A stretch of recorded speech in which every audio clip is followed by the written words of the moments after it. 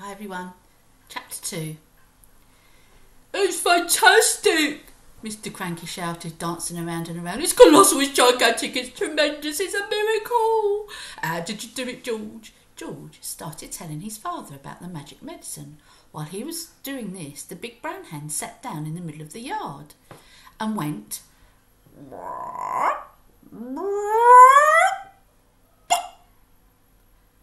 Everyone stared at it, and when it stood up again, there was a big brown egg laying there. The egg was the size of a football.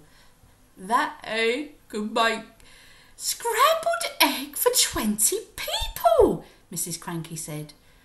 George, Mr. Cranky shouted. how much of that medicine have you got? Oh, lots, said George. There's a saucepan in the kitchen, and this bottle is nearly full. Come with me, Mr. Cranky yelled, grabbing George by the arm. Bring that medicine. For years and years I've been trying to breed bigger and bigger animals, bigger bulls, bigger pigs and bigger sheep.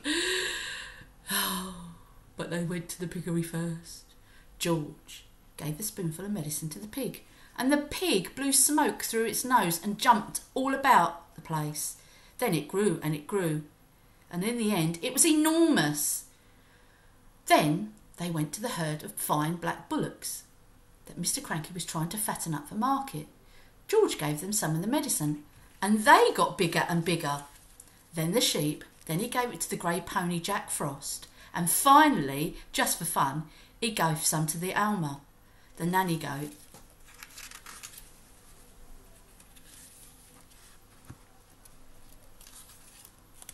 The next day, George's father came down to breakfast in a state of greater excitement than ever. I've been awake all night thinking about it, he cried. About what, Dad? George asked. About the marvellous medicine, of course. We can't stop now, my boy. We must start making more of it at once, more and more and more. The giant saucepan had been completely emptied by the day before because there had been so many sheep and pigs and cows and bulls that had been given the dose.